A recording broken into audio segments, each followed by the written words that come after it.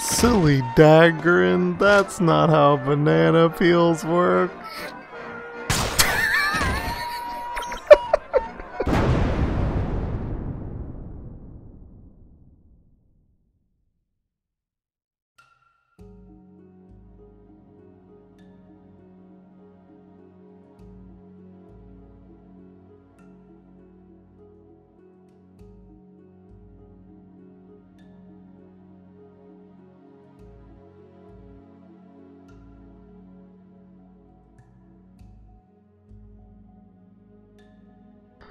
Hey there fam, I'm back with another fantastic video on another cool and obscure JRPG I've recently played. Okay, let's be real. If you watch my channel, you likely have heard of The Last Story, as it actually has close ties to the game that nets my channel the most views, Xenoblade. Yes, as some of you may know, Xenoblade is not the only game of its kind. In fact, there are 3 games that spawned from the same effort that gave us Xenoblade in North America. For those who don't know, in 2011, a large fan campaign began in the West called Operation Rainfall. This campaign was created with the intent of convincing Nintendo of America to localize 3 Japan-exclusive Wii JRPGs. Xenoblade Chronicles, Pandora's Tower, and The Last Story. We really remember Xenoblade as the only game in this movement because it's the one that managed to garner a cult success and is the only one Nintendo ever really talks about. The thing that made this effort feasible, aside from the massive fan outpouring both online and with physical mail sent to Nintendo, was the fact that these games were already slated for release in Europe and had already had voice cast and localization done there, which is why all 3 of these games are filled with that sweet British VA, just injected into my goddamn veins. After nearly 18 months of the effort attempting to get all 3 games ported over, they were able to reach the funding and gain the influence to bring them all stateside, with Nintendo only publishing Xenoblade, the marketable one of the 3, and Xseed Games scooping up The Last Story and Pandora's Tower. It really is a marvel that hardcore JRPG fans were able to form such a vocal community outcry and make a monumental change like this, especially in the late age of the Wii, when Nintendo had their head jammed so far up the proverbial ass of the casual market they couldn't hear the train wreck of the Wii U coming from a mile away. With all that said, no one ever really talks about The Last Story or Pandora's Tower anymore, not in the way that they talk about Xenoblade at least, and I think it would be a great disservice to have these games fall to the wayside and just be forgotten about with time. The way I see it, Operation Rainfall was the reason that I got to experience my favorite game of all time, so all of those fans must have seen something in these titles that would make them worth all of that effort. With that said, let's jump into the tale of The Last Story. Well, where did The Last Story come from? Well, it's a game created by and developed by... Well, this is awkward. Yeah, I never really intended to review another Hironobu Sakaguchi and Mistwalker game like this again, but here we are. Life is funny, ain't it? After my middling opinions on Blue Dragon, which part 3 is really coming, guys, it's coming soon, I promise. A lot of my initial excitement was gone when I saw on the box art that Sakaguchi and Mistwalker had worked on this. Yeah, this game is so obscure that it took until I bought it to figure out who developed it, but honestly, I had dreaded covering this game when I had received it in the mail 4 months ago, and after sitting on it for a few months, I had honestly considered not covering it at all. But I am very much glad that I finally bit the bullet and gave this game a shot because there is a lot that I loved about it. Let's be frank, it's not perfect, and I definitely have a number of issues with the game as a whole, but despite some nagging qualms I have, I really enjoyed my time with this game, and it easily beats Blue Dragon as a much more memorable and enjoyable experience by a long shot.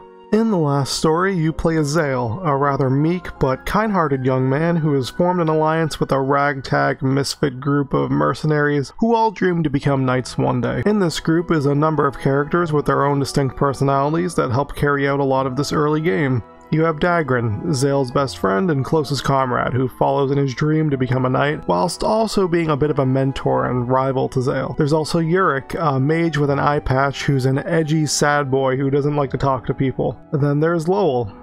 he's a flirt. And Mirania, a hippie healer white mage who loves the earth and sees that it's dying or some shit. But none of them matter, because Zale is also friends with the greatest character in all of video games, Seren. Seriously guys, Seren is the baddest bitch ever, and I mean that with the utmost praise. Who is Seren? Well, she's a give no fucks chick who enjoys drinking profusely, telling it as it is, and fucking up anyone who gets in the way of her and her alcohol. She has so many amazing moments, and although she's not necessarily a plot critical character, she just oozes of this charm and charisma that makes her stand out as one of my favorite characters in gaming, no joke.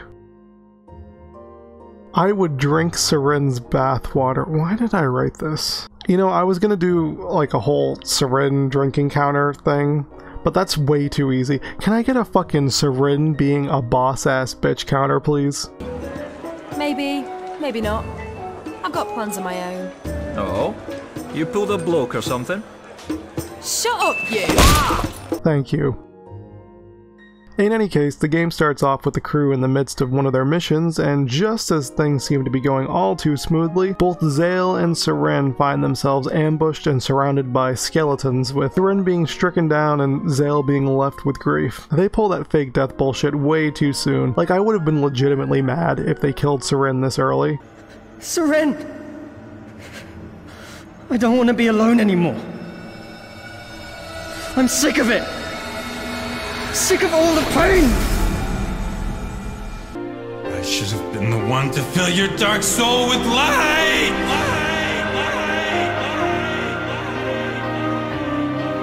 Yeah, this might be a good time to mention the voice work in this game. It's not nearly as consistent as something like Xenoblade, and it shows. Sometimes the VA is really good and it displays a wide array of emotions. Sometimes it's Seren's handing out cash for something that's not alcohol. Somebody call a doctor. Don't go wasting it, yeah? I'll make sure I spend it wisely. Doctor! Is there a doctor in the house?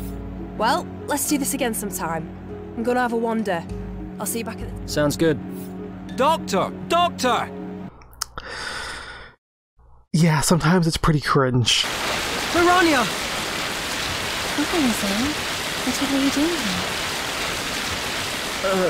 We came to rescue you.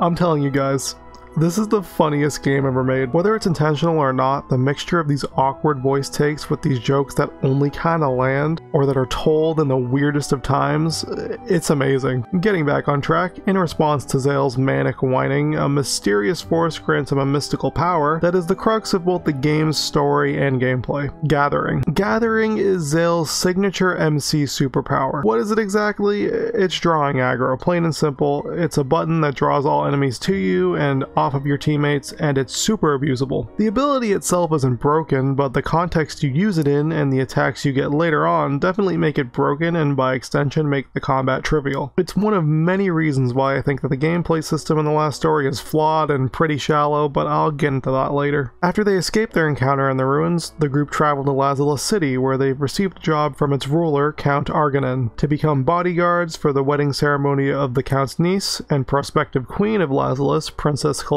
The group expects this to be their big breakthrough job of becoming knights in Lazulus Castle. Along the way, we see a lot of subtle moments where the disdain for the group's status as mercenaries is seen by the general public, and it's a nice tone setter that allows us to see why the group is perceived as outsiders who just want to be accepted in society. There now, hold on to me. Don't be afraid. Yeah, don't be afraid of creepy eye patch kid. He won't bite. Thanks, crazy lady! Crazy lady! Holed up in a tavern, the group decide to lay low until the ball and wedding ceremony take place. After Seren manages to drink all of the beer in the tavern, she sends Zale out to go get some. My glass looks kind of empty. Barman! Fill me up! I'm really sorry, but we've run out of everything. I never thought you'd drink so much.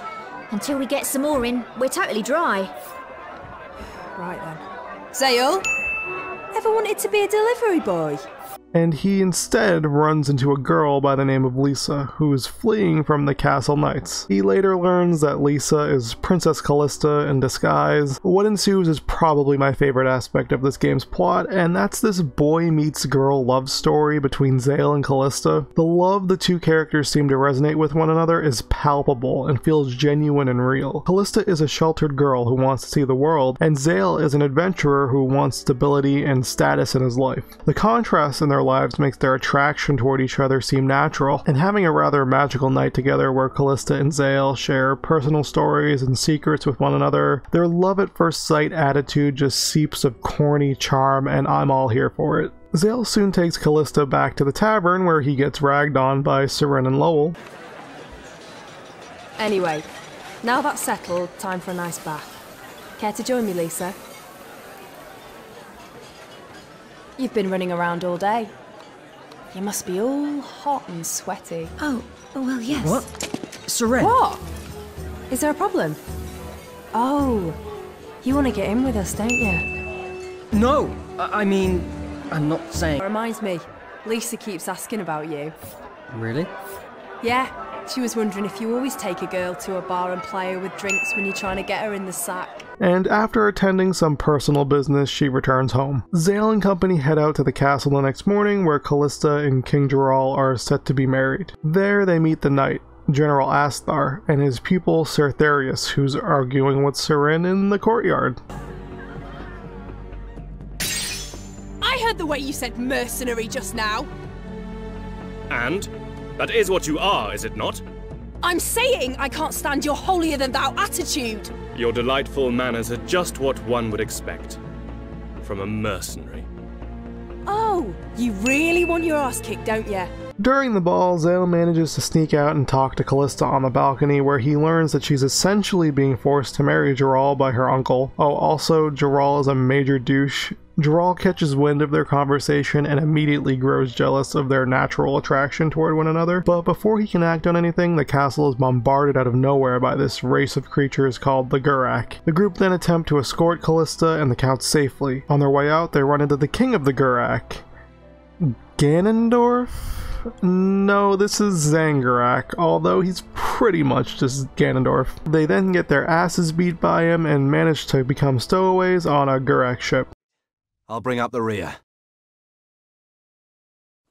Callista, are you okay? It's dark, so be careful.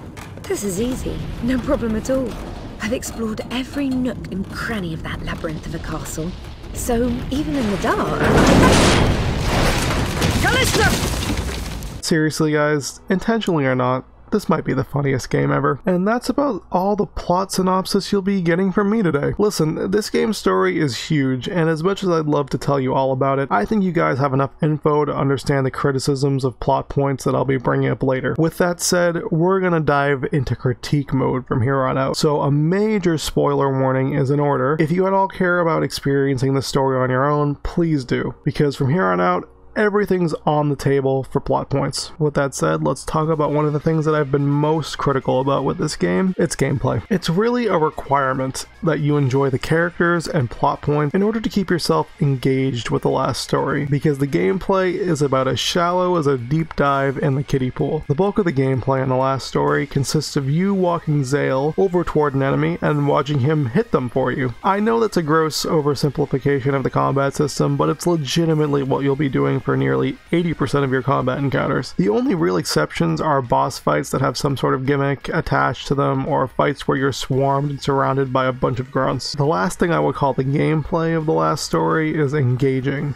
Think a real-time version of Valkyria Chronicles, minus the need for actual tactics or real challenge. It's an action RPG coated with some strategy RTS elements. Not only do you have control of the main character, you can also issue commands to all of your units, and each encounter puts an emphasis on approaching each combat encounter with a certain positioning and often wants you to use the environment to your advantage. There are some moments where the game breaks out of its traditional gameplay style to try this stealth thing, and it's really bad. Stealth mechanics in this game are broken and do not have any rhyme or reason to functioning. With how poorly they were implemented, they honestly shouldn't have been put in the game to begin with, but they were. Speaking of broken aspects of this game, there are a number of things in the general combat system that just do not work the way they're intended and are kinda cheap. An example, you'll shortly get this ability called Slash that lets you peek out of cover with a powerful sword attack that will one-shot most monsters. What makes it and Gathering broken is that when you have Gathering activated and you hide in any cover, all of the enemies will stop and look around for you, assuming you've disappeared. This allows both you and your allies to wail on the enemies while they stand around with their thumbs up their asses with you just jumping in and out of cover. There are also these spots called summoning circles, which are essentially grinding spots. Since the game is nothing but linear dungeons, your combat encounters will be fixed, so having access to these grinding spots can easily overlevel you and make the game easier than it needs to be. But without them, you risk being underleveled for the fight ahead, so they're a necessary evil, I suppose. It's a shame that the last story's combat is so lackluster, because I could easily see the style of gameplay that they're going for being expanded upon and made a lot more complex and unique. I feel like they made this weird action RPG and tactics hybrid system, but removed any semblance of depth for accessibility's sake. Maybe they just didn't want to scare away people from their game with a combat system that was too complex, or maybe they just didn't have the resources to make the combat more engaging. With the middling success of Mistwalker's previous efforts, I can only imagine that they didn't have the time or funding to take the game further than they may have wanted. Aside from combat, a majority of your time in the last story will be spent exploring a variety of unique locales. The characters manage to find themselves in a myriad of wacky scenarios, such as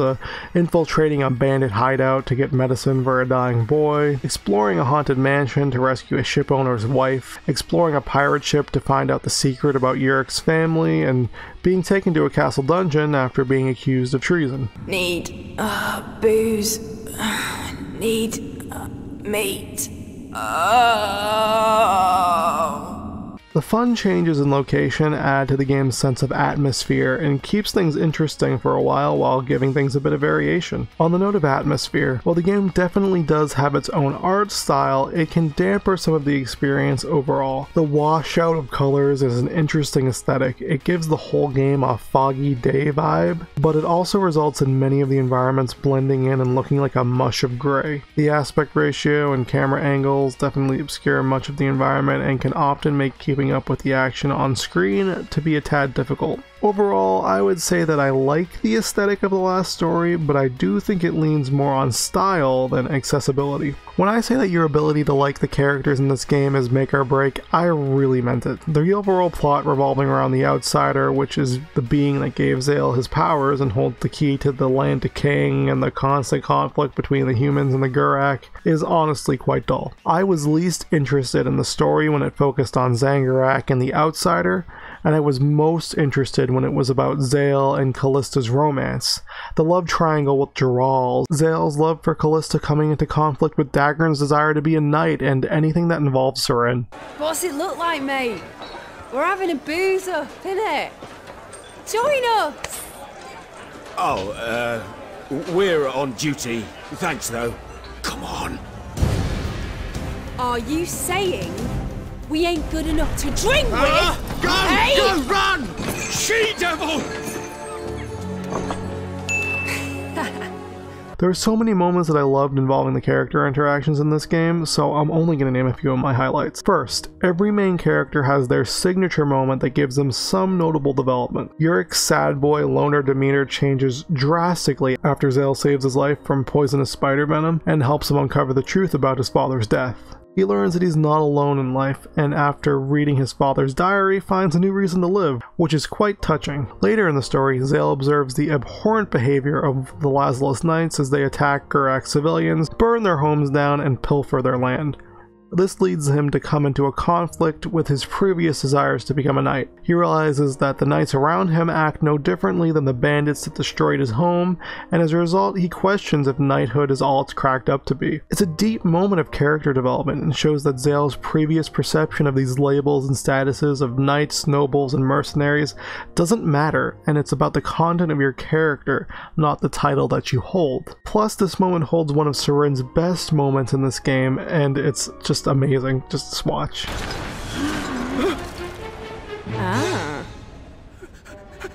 Help me, you lot! What are you doing? Please help me, I beg you. Save me!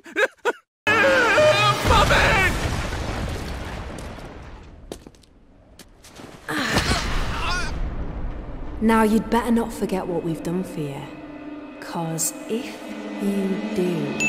Yes, Mom! I won't, Mom! God, this character does things to me. The moment that Zale realizes that he won't bow to Count Arganin and rejects his knighthood and whisks Callista away from their marriage is a cute and cheesy moment that I can't help but get all mushy over. And the fact that the fight between Zale and General Asthar during Zale's knighthood training mirrors that of the fight between Zale and Jaral is amazing. The fight with that little cum stain is pretty epic, and his final words are actually quite touching. I just wanted...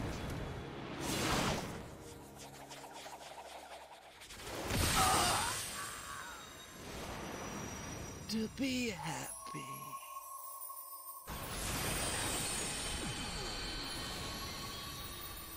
The final moment that I want to bring up is the fight with the final cocoon, and the serious mindfuck of an acid trip that happens. The boss sends Zale into a hallucination and he's taken back to his childhood home village as it's being burned down by the bandits that killed his mother. Only this time he's an adult who can fight back. He strikes down several bandits, each one in reality being his close friends Lowell, Morania, and Seren, which he doesn't realize in his thirst for revenge. Just when he thinks he's finished, he hears a whimper nearby, and through his lust for blood he assumes it to be another bandit, so he aimlessly strikes them down, and quickly realizes that this person that he killed is his own mother. Mom.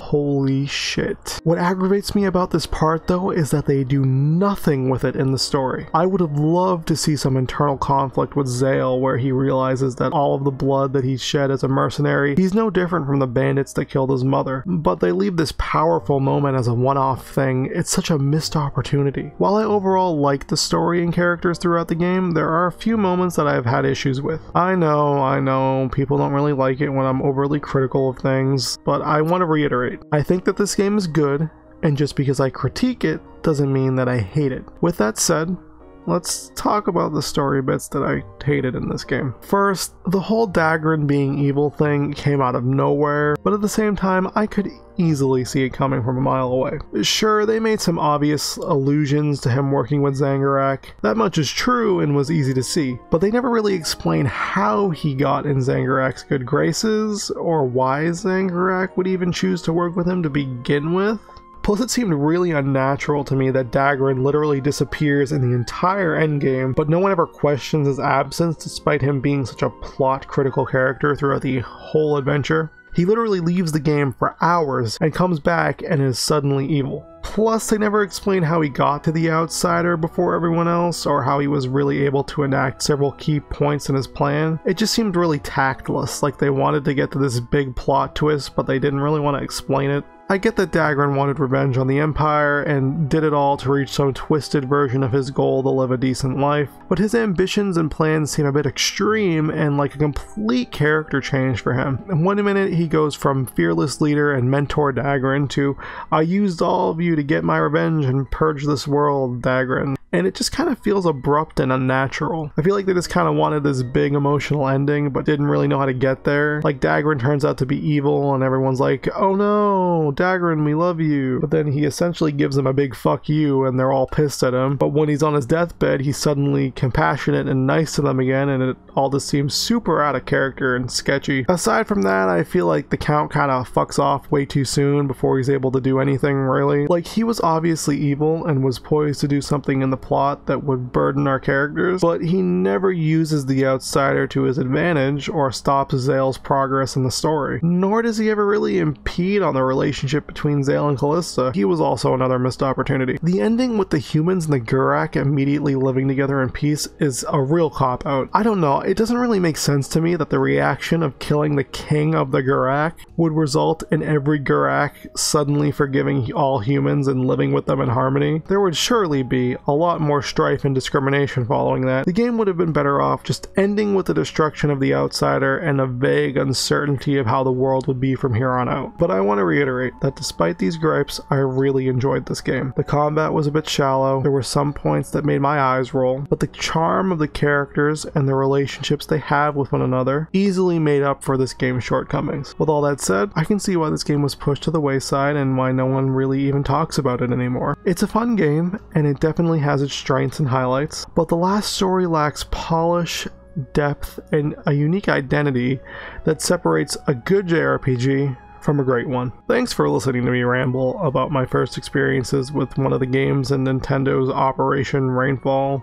You can join me next time for an inevitable look into Pandora's Tower, the most unorthodox game of the three. I don't know how to end videos, so bye! Huh? No, can't say I do. Oh, really? Still, you're a guy, right? I know how it is. You have certain needs from time to time. Seren. But don't you worry. When you feel the urge, this is the place to sort yourself out. I know, everyone's embarrassed their first time. But once you get the hang of it, you'll be back for more. I really don't think... Oh, don't be such a scaredy cat. You'll never get any better if you don't practice. Go on, be a man and get stuck in. Here at the arena! Arena? Yeah! Nothing like a good old fight. Why? What did you think it was?